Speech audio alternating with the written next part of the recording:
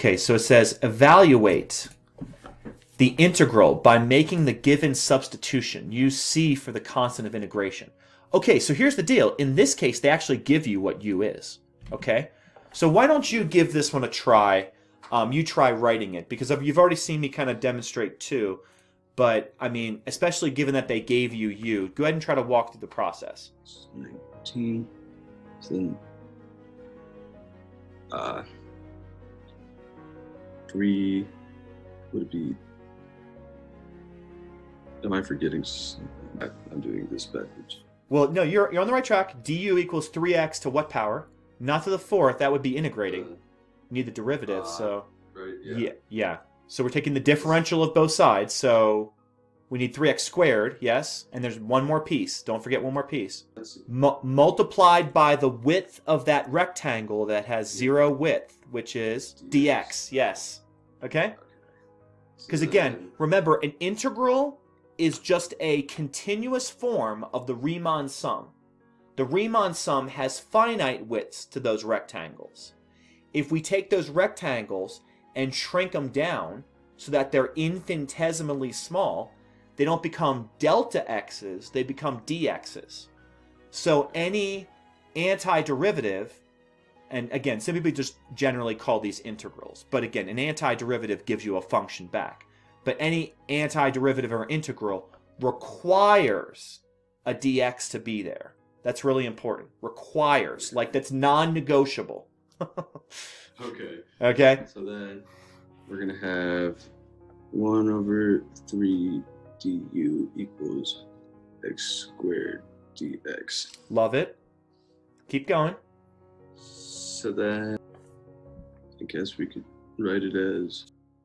Well, sorry, 1/3 du takes care of x squared and dx. So those pieces are replaced as soon as you write 1/3 and du. Of u. Yes. Du. Yes, that's all you need. Okay.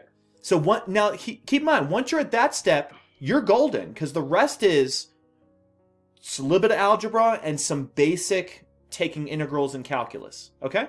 So what's probably a better power to sort of write this as in a more compact form? Yep. Okay. Now we take the antiderivative of u to be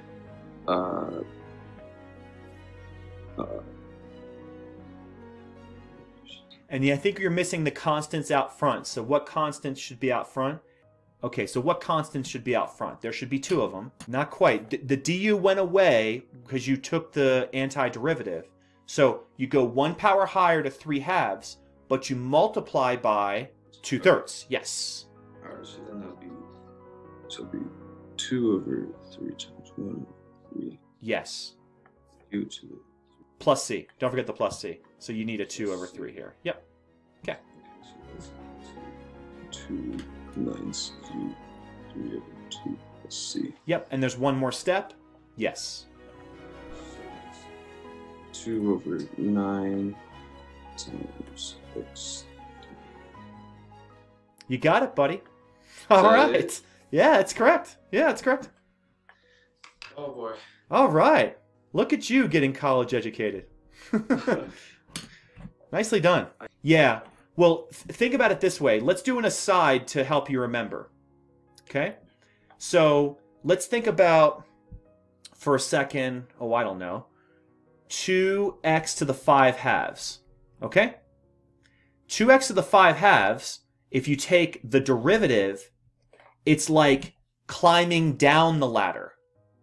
Because you're chopping at the tree, making the exponent smaller. So that's going to be 2 over 1 times, let's see, 5 over 2 times x to the 3/2. And again, this was the derivative step. And again, the derivative can be abbreviated d by dx. So then that gives us, let's see, 2 times 5 over 2 would be 5 x to the 3 over 2. Now here's the question. What step brings us back up the ladder? Not derivative, but The antiderivative, right? Does that make sense? A little more sense to you now? Antiderivative means go back up the ladder, right? It's inverse, basically. Go back to where you started. Well, in order to do that, we're going to have to go 5 over 1, because that's what 5 is. But then we're going to have to go x to the 5 over 2 power multiplied by the 2 over 5 power. Now, do you see that previously the 2's had canceled to give us the 5? But now look at this. The 5's are going to cancel to give us the 2, because they get 2x to the 5 halves power. Isn't that interesting? It's just, it's the other way around, but it's, here we're doing exponent times coefficient first, then 1 less the power. The other way around, we're doing 1 power higher first, then multiply by the reciprocal of the new power. Okay? So just kind of keep that pattern in mind. Is that okay?